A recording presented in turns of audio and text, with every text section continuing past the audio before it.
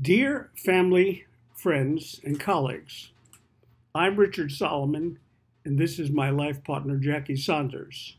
And this is episode 29 in our series, Enhancing Human Relationships through the fourth R, the relationship skills. And in today's episode, we'll demonstrate how to stop people from playing hurtful, I'm okay, you're not okay psychological games, such as see what you made me do, I'm only trying to help you, I got you, you, and lunch bag.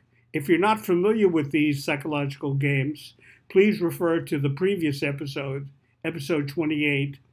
You can find it on my Facebook page, YouTube, or X. Now, we are going to, Jackie and I, show a helpful way to stop someone from playing these harmful, I'm okay, you're not okay psychological games.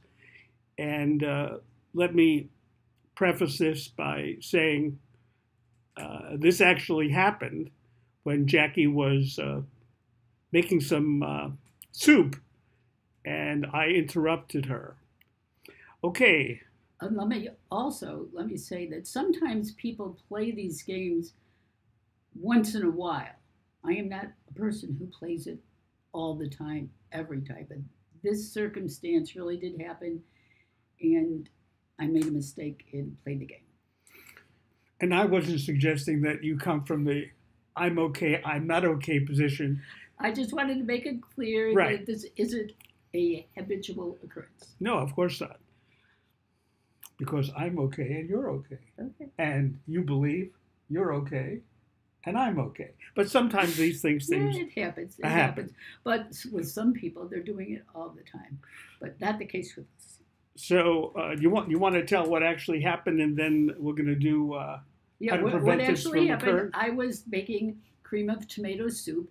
And when you're warming up a cream of tomato soup, you have to really keep an eye on it and stir it. If it gets too hot, it boils over and burns. And I was supposed to be keeping an eye on it at all times. And then I was talking to you, and I interrupted your Distracted me. yes, and you told me it was my fault that this happened. As we were talking, I forgot what we were doing, but as we were talking, and I glanced away from the stove, it started bubbling up and burning on the top of the stove and everything. And I was really upset. The soup was not going the way I wanted it to, and I knew I was going to have a mess to clean up on the stove. So I said, "It's your fault. You interrupted me." Okay, so now this is the next day, and I want to have a conversation with you. I want to give you some feedback. So the first thing I'm going to do is I'm going to ask you, which is what happened. Do you mind if I give you some feedback relative to what happened yesterday with the soup? No, I don't mind if you do that. Okay. And by the way, if you have something to tell me now before I give you the feedback, you can tell me and I'll listen to what you have to say. About the soup situation. Yeah. No, I don't have anything to say Okay. right now. So I'm going to give you the feedback and Okay. tell you that I was upset that you blamed me for the mishap. And I understand why you did that, but I just want you to know that I was upset about it, and I want to be sure that you understand what I'm saying and how I was feeling at the time when you blamed me unnecessarily. Yes. So, what are you going to tell me to show that you understand what I'm saying and how I'm feeling? You are upset, or were upset at that time, because my first reaction was blaming you. Right. Oh my God, look what you made me do. And it was my responsibility to keep my eye on the soup, and I should have said to you, I can't talk right now. I've got to keep an eye on this. Okay. So it's very simple.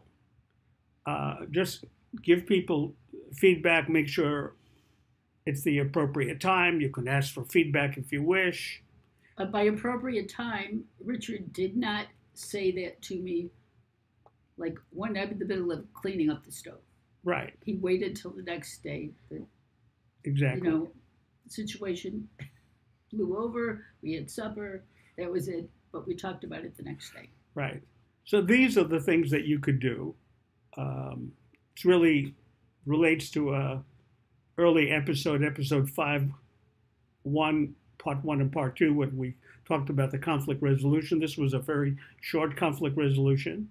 And we invite all of you to discuss with your family and your friends and your colleagues if you have ever played any of these games.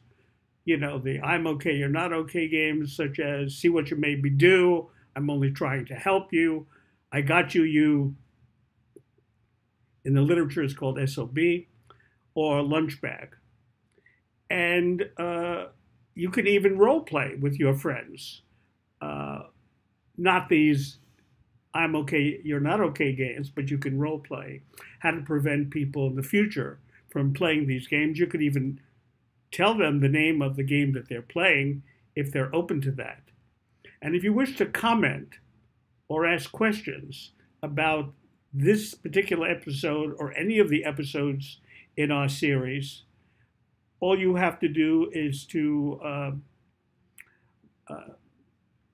send me an email at rdsolomonphd@gmail.com. I'm also on Facebook, and I'm on X or Twitter. And you can also see this video on YouTube as well. So we want to thank all of you very much for being an important part of our series. We couldn't do this, we wouldn't want to do it if no one listened to what we're attempting to do. And we thank you so much for joining us and enabling us to do this for you and for ourselves. And of course, we love doing it as well. So we'll say goodbye. Bye-bye. Bye.